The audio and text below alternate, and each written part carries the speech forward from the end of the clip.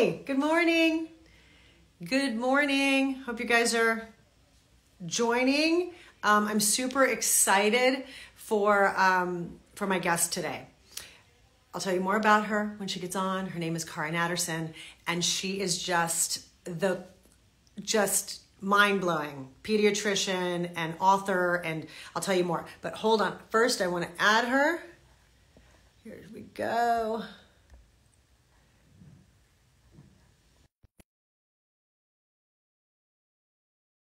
Cool. Here we are. How's everyone doing? Got your drink of choice? Hey. Hi. Hi. You got on so good. You win the award for best hold on. Best getting on the easiest possible. Hold on, I'm just turning up my volume here. The best guest to get on, because everyone has gotten on sideways and done like, Maybe I've done this before. I am so excited to talk to you, Kara. Thank you so much for getting on today. Thank you for having me. Thank you. So I was just telling everybody that's joining. Hi guys, welcome from India. We've got Michigan. Awesome. From all over. Florida, Tampa. Hi. So Dr. Kara Natterson is somebody that I had the pleasure of hearing speak live, and I wanted you to be my best friend, as you know, because then I was texting you going, when are we hanging out? We still have to do that. We are going to do that. Yeah. It's starting here, okay, and then it's going to continue. Love it. But you blew my mind. First of all, you are, a pediatrician for how many years you were? Well, I became a pediatrician in 1997, so it's been a minute. Okay. It's been a minute. And now you are an author of many things, but most recently it's This Is So Awkward, an incredible book about puberty, and many, many things, actually, because there's like not even enough time today to talk about all the things I want to ask you. And then also now you have your podcast, which you have had, but now it's also called This Is So Awkward, right? As of yesterday, you are on it. We rebranded it yesterday. It's called This Is So Awkward. And we relaunched our whole website, which is called lessawkward.com. And we actually have started to compile all of our content into a membership that is going live this week. The Less Awkward membership. So anyone who cares about a kid between 8 and 18, they can be your child, but they don't have to be. They might be a grandchild. You might be a coach, a mentor, a teacher, a health educator, a healthcare provider. Right. You can get all of this information as a member of the community. So questions that you have at 3 in the morning that are keeping you up, now there's a reliable place to go. I'm so glad you say that, because as I was thinking about this today, I thought, there's a lot of my community that do not have children, a lot of young people, but I sort of feel like there's people that are going into healthcare and people that do have younger siblings, or will one day have children, and we have all been through puberty, so we can all relate on some level. Right. And actually I dressed for the occasion, so I'm wearing my daughter's oversized hoodie. Nice. which seems to be the the outfit of all teenagers today, no matter 8 or 18. It's all about the hoodie. It is. I'm not gonna lie, I have inspo for my kids as well. Hoodie is my favorite go-to item. Yes. It is comfortable. I must say, kind of like I've adopted it, and there's days where I do take on the whole, big sweats and hoodie, and I feel very comfortable in it. So, I agree. It's better that than some skin tight little, I was going to say, breasts that you can't get ourselves into. Yeah, I have not adopted the crop top. No. They can have that, but the hoodie, bring it. The hoodie, bring it. So, okay, where do we start? So there's things that a couple topics that I want to touch on that you have spoken about, and then please chime in with anything that I'll see if some questions come up, but also I know that you get like so many questions about so many evolving topics about this stage in our lives. And so I have, as you know, my daughter, like your son, is a senior in high school. So we kind of went through that. And you have an older son as well, right? I have an A older daughter who's off at college. Yep. Great. Okay. Okay. So yes, I know they're very high achieving kids. We've got Harvard and Yale in there, right? They are hard workers and very lucky kids is what they are. Yeah. Well, and then I do want to ask you about that afterward, which is just like, what's that little motivating thing? So I do have a question about that. You got it. But besides that, yeah, so I have Lucia, which is going off. So I feel super accomplished as a parent because I do feel that I survived having a teenage girl because I only have one. I'm not gonna go through it again, but I'm here to volunteer for anybody that might need any sort of, place to vent or whatever, because I do feel like I earned some kind of a degree by going through it. And then now I have a 13-year-old son. And so I feel like I'm kind of restarting that process again with a different gender and a different child and figuring out what that's going to look like as well. And also a lot happens in these 4 years in terms of culturally, things have also shifted. Yes, I mean, there's more, right? I will say it's so interesting, the framing. When my first child was born and it was a daughter, I thought, oh, poor thing, this is how adolescence is going to look for her. And I didn't have a pretty idea of it. And how wrong I was, right? So one way in which I'm wrong is that adolescence looks different for everyone. Doesn't matter who they are, what their gender. And the second way I had it wrong is females tend to be in conversation about this stuff much more openly. And so they get to work through a lot of their awkwardness, a lot of their worries, a lot of their concerns. And this generation in particular has done a fabulous job. I mean, they talk about periods openly, like waving around their tampons and talking about what's going on. That is progress. And when I look at my son, he falls into a category of kids who, and some of it's personality and some of it's probably gender, where he does not talk as much. And he and his friends talk openly about some things, but not about the same types of things, not about their bodies, not about their worries in the same way. And I've started to really rethink my sort of worries about puberty. And I'm like, I had that backwards. Actually, it's a little harder. I mean, it's not a competition. It's awkward for everyone, but it's a little harder for the kids who don't engage in conversation than it is for the kids who do.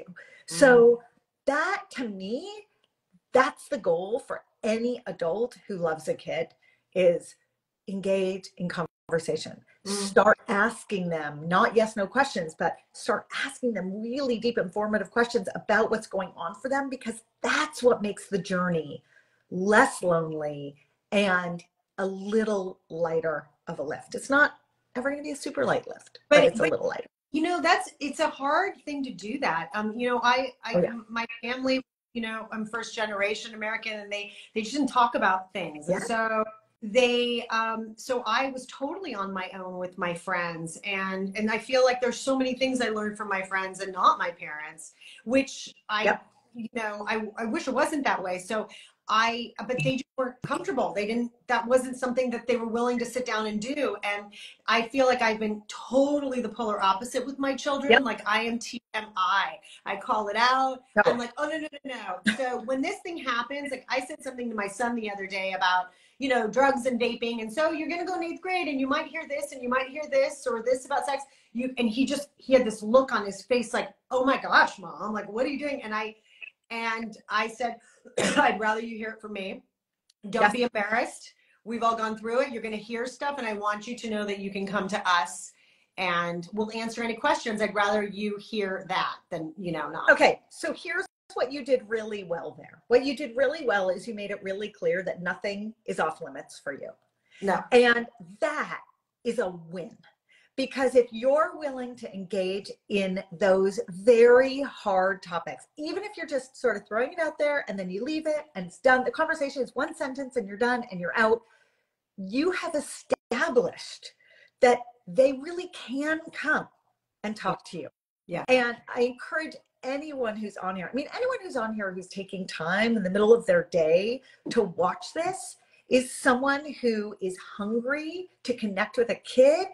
Just do that. Just say like, and if I don't know the answer, by the way, we'll look it up together, or I'll look it up and I'll get back to you, right? Yeah. But just letting them know you can be a go-to. Can you imagine the relief you would have felt if you knew that when you were a kid, there was an adult? And by the way, even if you don't have the answer, that was a really good piece of advice that I think I got, which was that it's okay to say, I don't know, but let me research it, or let me think about it, and I'll get back to you. And then sort of having a moment to digest what would be the right way to approach that is a super important piece even if you're freaking out, like if you're screaming in your head going, oh my kid just said what? Yeah. You just like fake it till you make it, cool on the outside, go pull yourself together. You can totally share that you're freaking out at some point with your kid, but if you share it in the moment, they feel embarrassed or ashamed, and so just keep that a little bit locked down.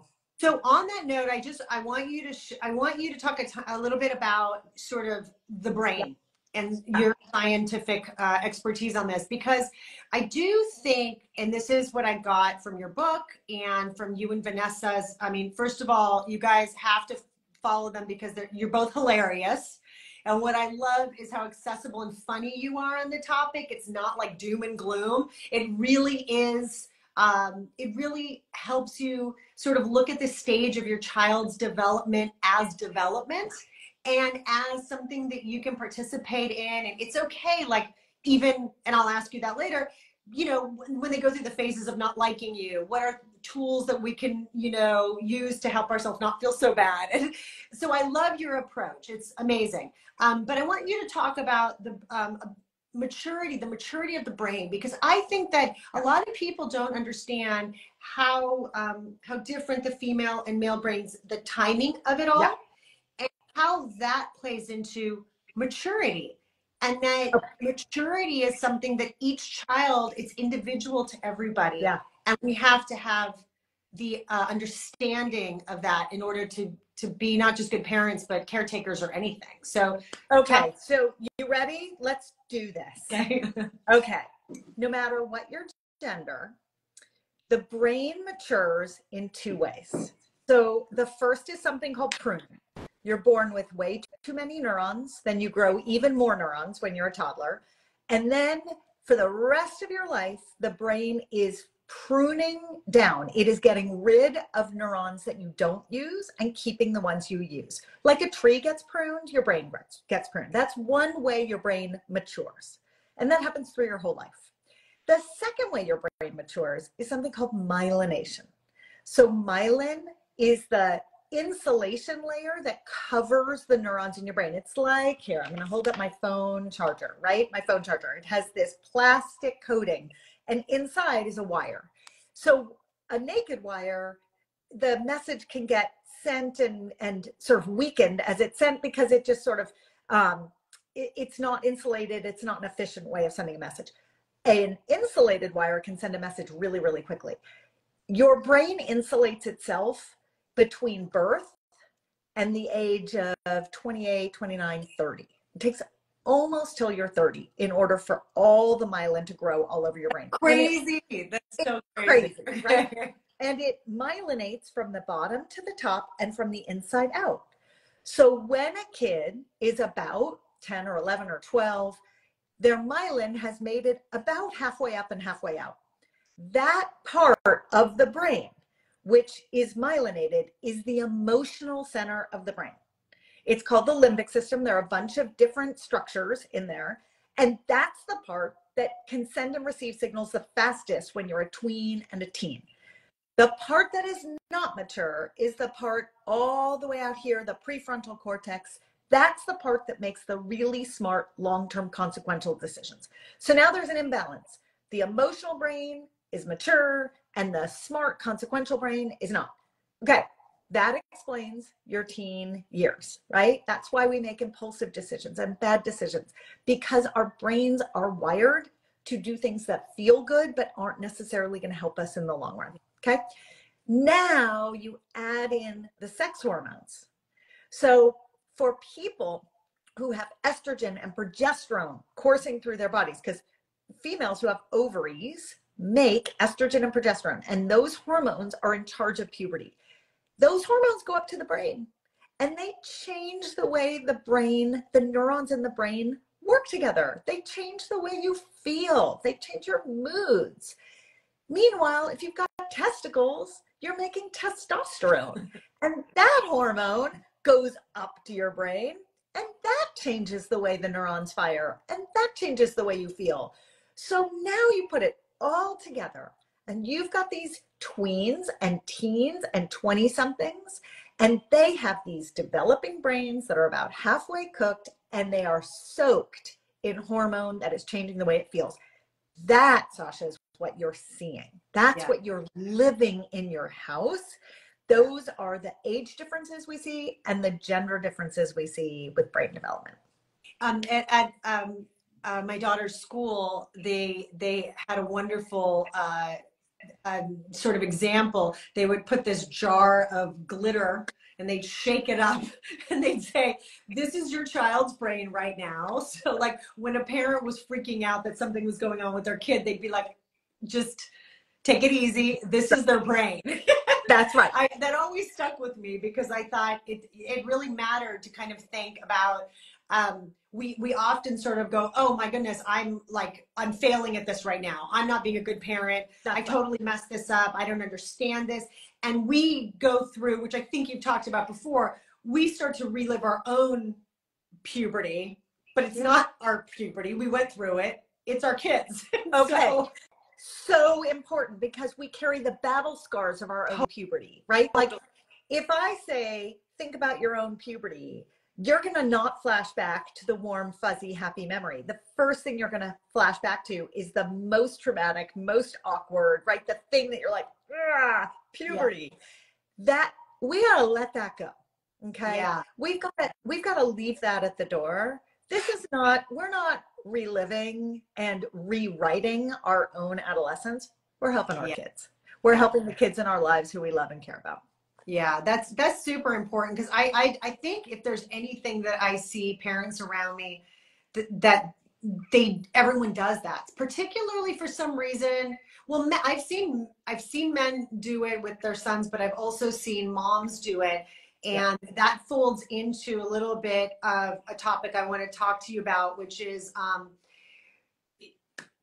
you talked a lot about, I've heard you talk about how, and I don't want to like spend too much time on social media, but it's really about technology and also the information that all these kids are getting, how that is affecting that we're deriving and kids are deriving their sense of self and validation, everything from strangers, right? From people that don't know them, whether that's hypersexualization or everything else.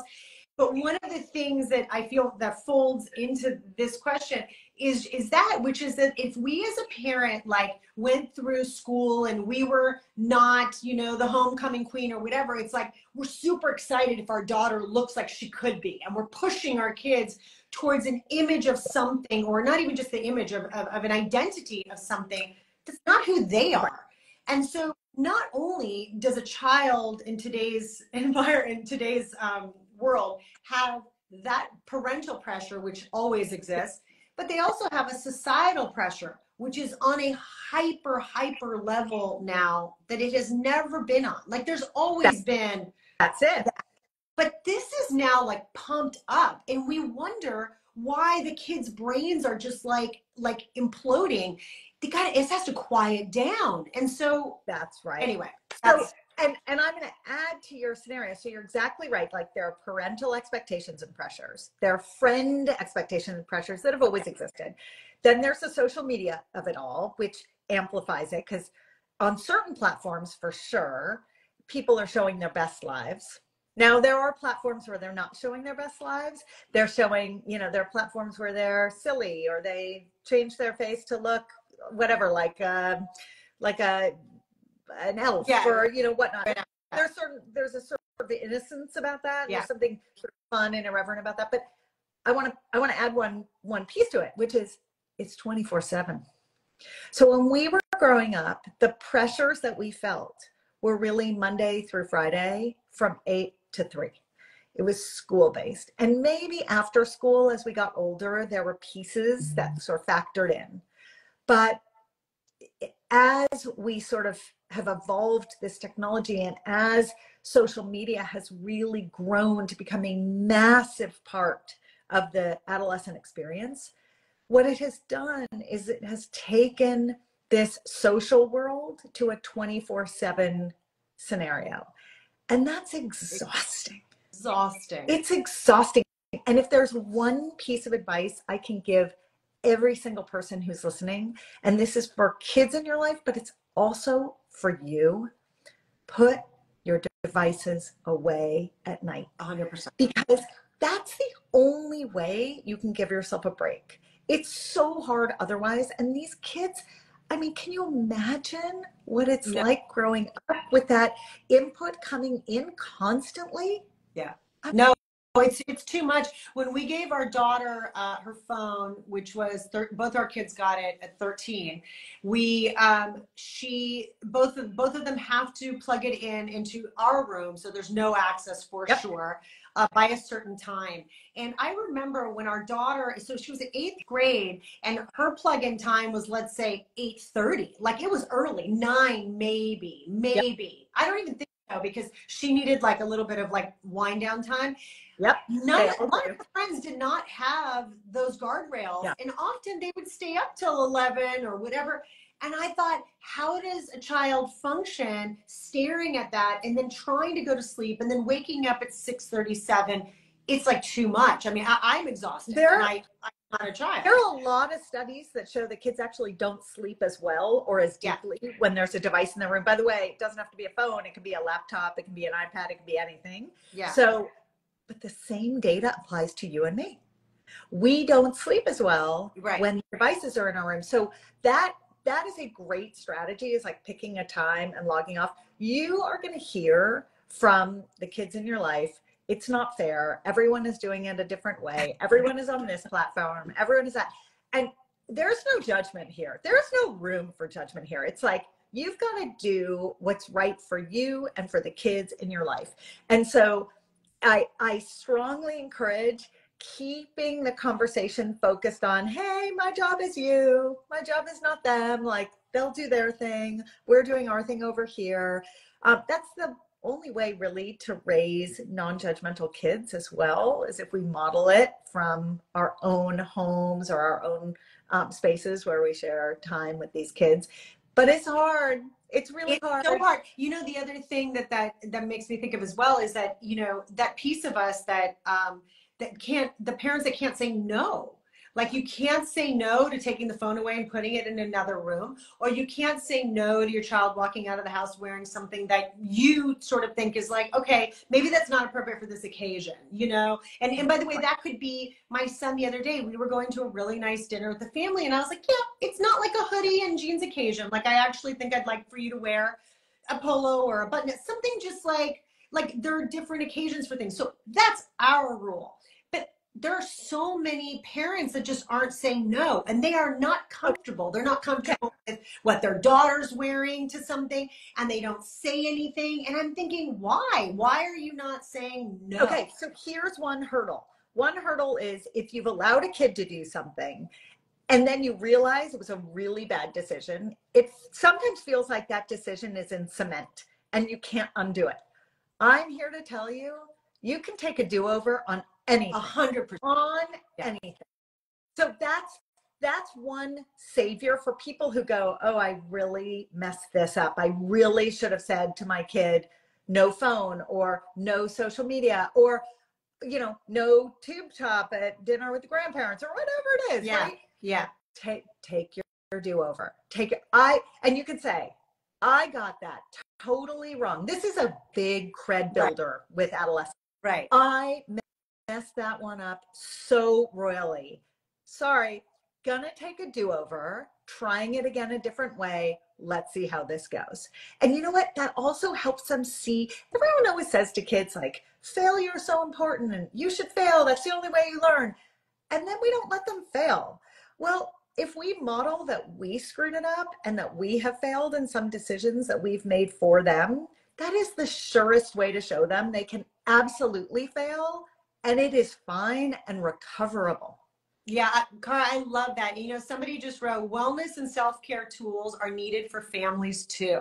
And I really, but I agree with you. I very often, when I was in my teens, I do remember what bugged me the most was being lied to or like gaslit in a way that not on purpose, but like,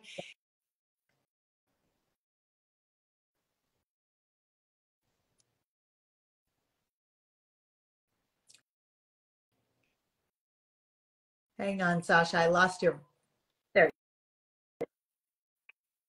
I was wrong about that. And I've changed my mind. I thought I had the answer to that and I don't. And Yep. we're going to change the rules and we're going to say, and this is why.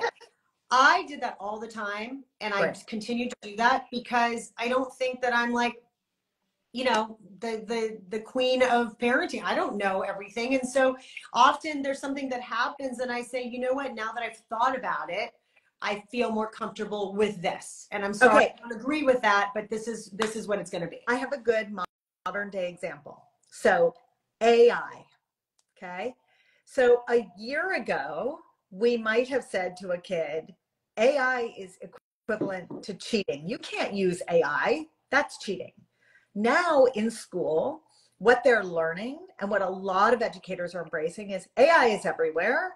So how are we going to use AI and how are we going to redefine what it means to use AI so that kids can have a tool and figure out where it's good and where it's bad and where it knows something and where it doesn't know something.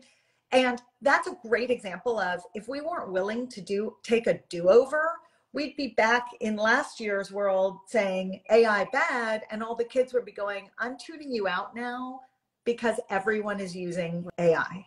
Right. So we have to evolve with the times, and it goes across every corner of kids' life experience in the classroom, outside of the classroom. Self-care is huge, huge, huge. Mm-hmm.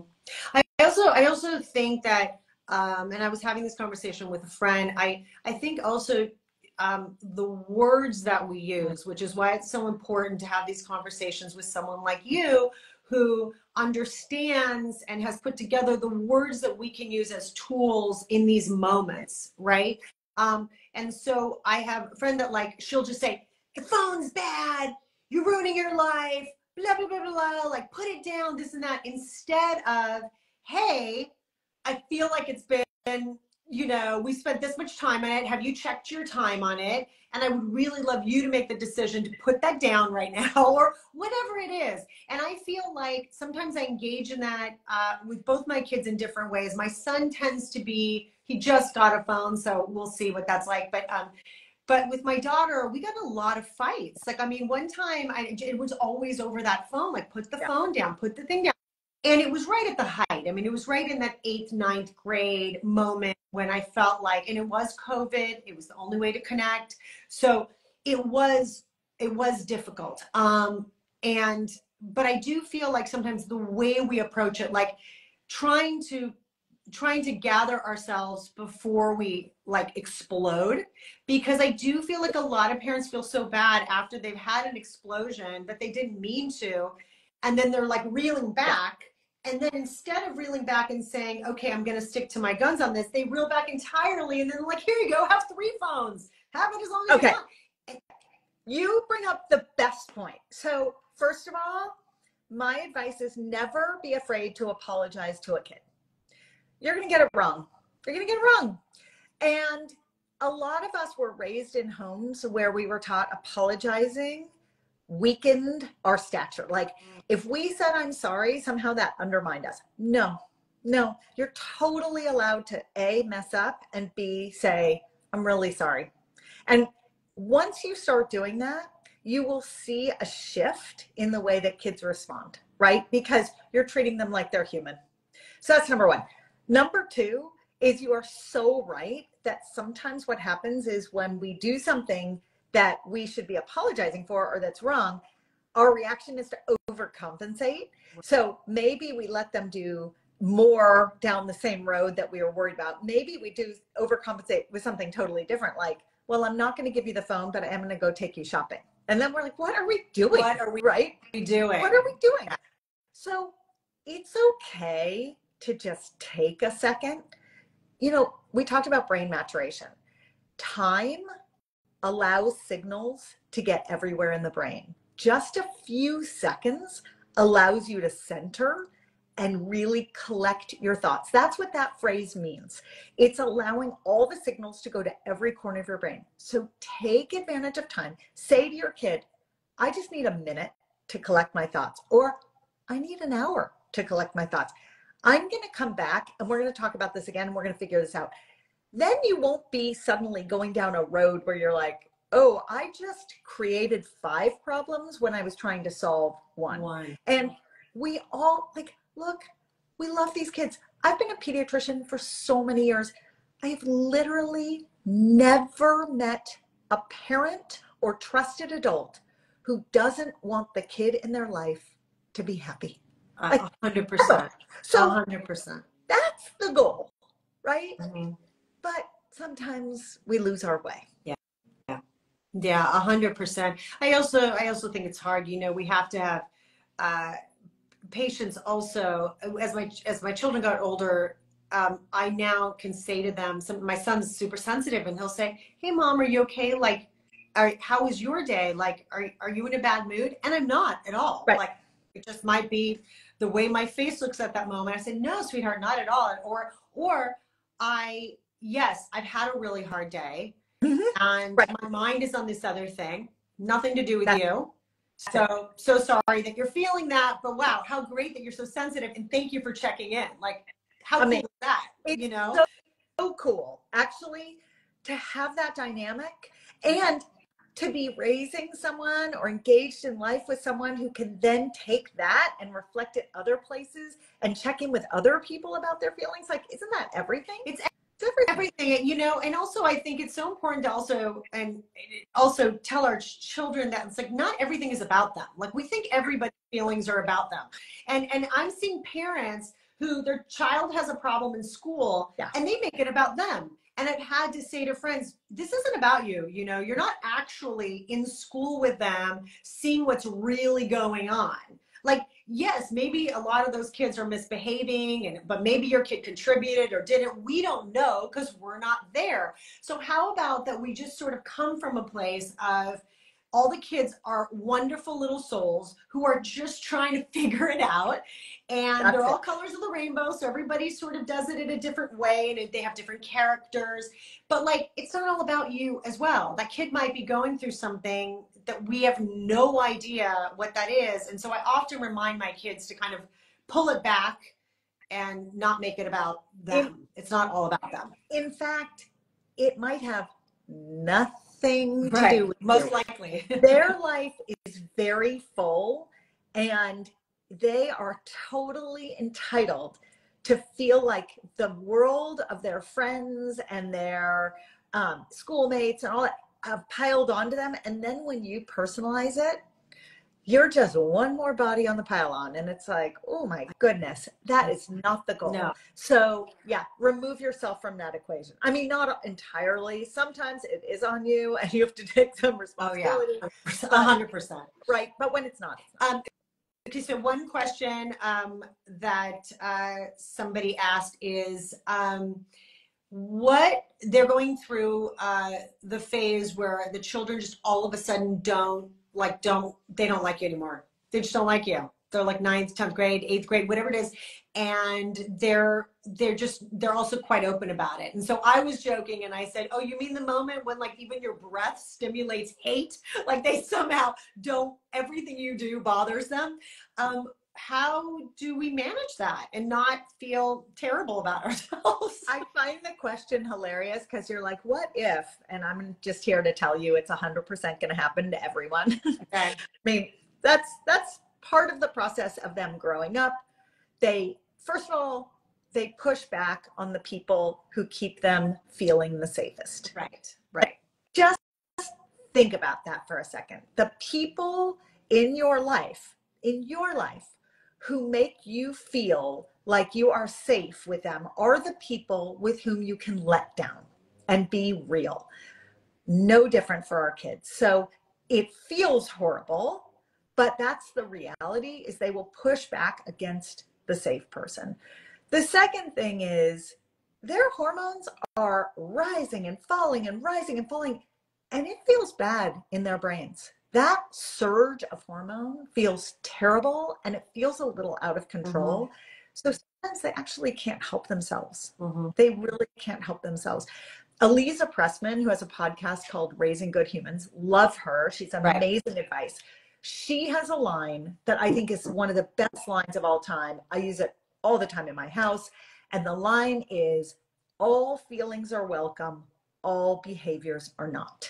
So they're allowed to feel whatever they feel. But can they be mean? Can they be nasty? Can they be hurtful? That's not okay. But they're allowed to feel it. And they have to learn where that line is. So Elisa gives great advice. And I will tell anyone who's interested in this topic to go check out her podcast. Awesome. It's awesome. Somebody just asked the question of what, and you can answer this because your kids are there and gone through there. What am I doing to prepare Lucia for college?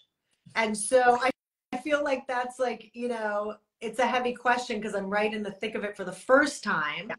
But I would love any advice that you have, because I feel like right now I'm just celebrating her wins and I'm celebrating the excitement for this new phase and her getting into a university that she's so excited to go to. And I feel like, but she is going to be living 6 hours away from me on a plane. And it's all like, I feel a lot of pride, but I also feel a heartbreak in it. Yeah. So I'll give you a few pointers. The first is, you've been working at this for a long time. So you have, you know, Vanessa would say, you've got a lot of money in the bank there. There's a lot of investment that she gets to spend when she's away that you've spent 17, 18 years investing in. So that's amazing.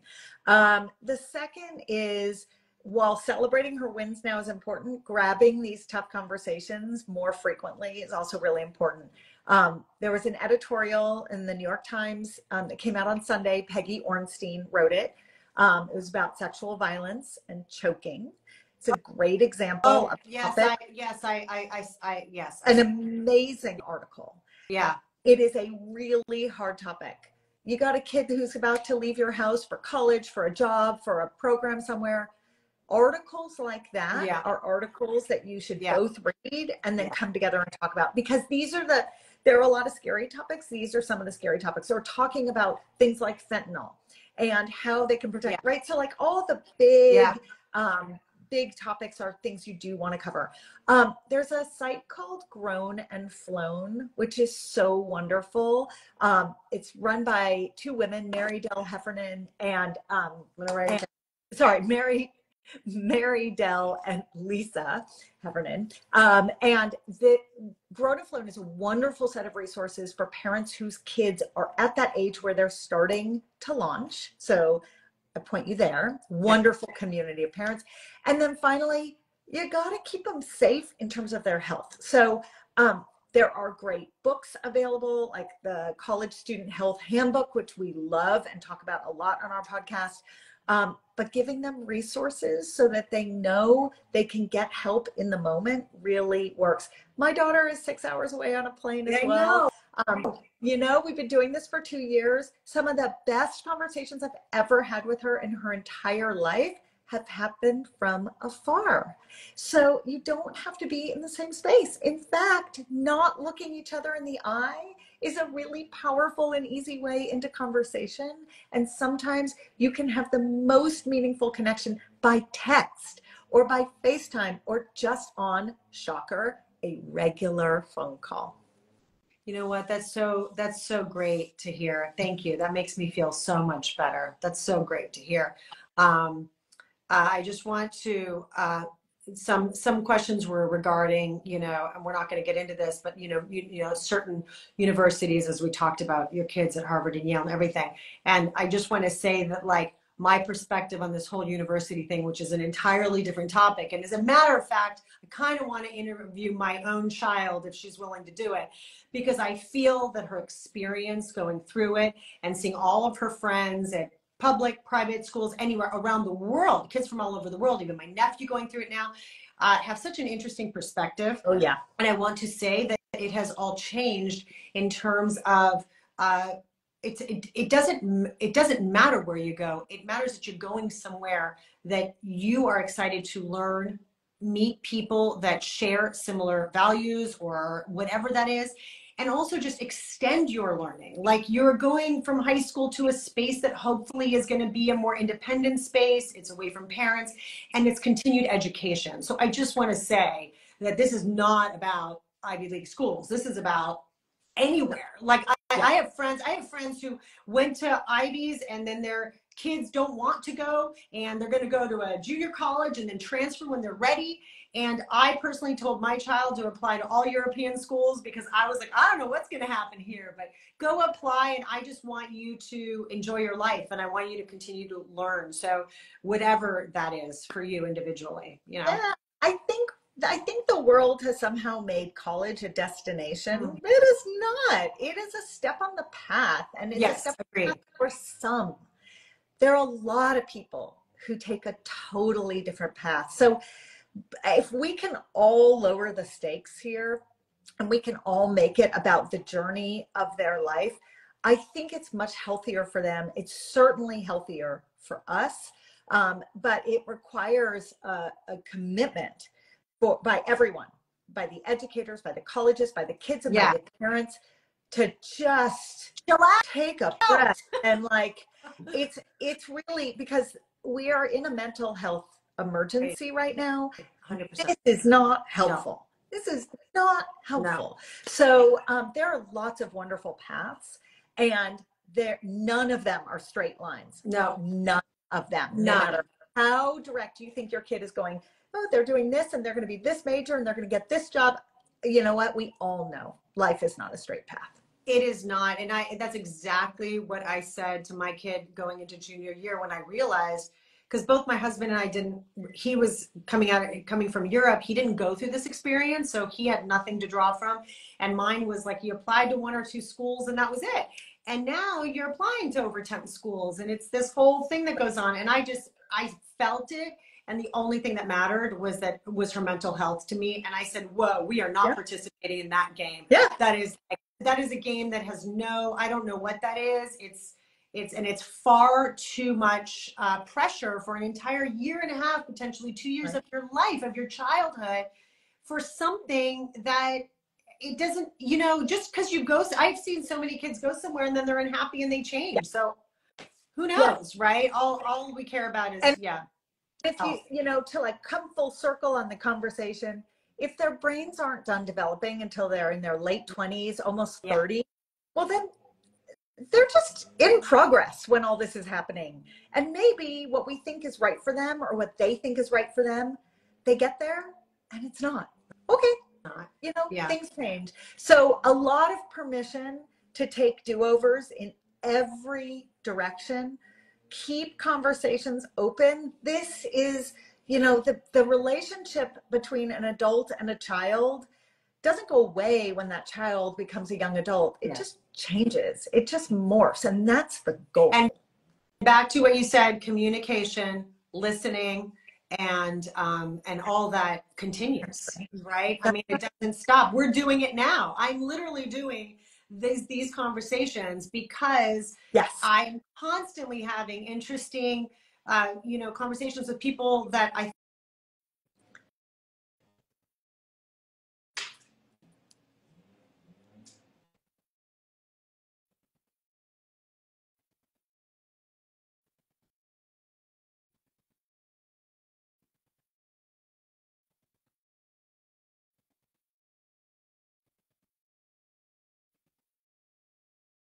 we do, and having you and Vanessa out there kind of talking about this just makes us feel less alone in it. And so thank you so much. Like, I could talk to you all day, and I will call you later with another question. Yeah. We'll do this again soon.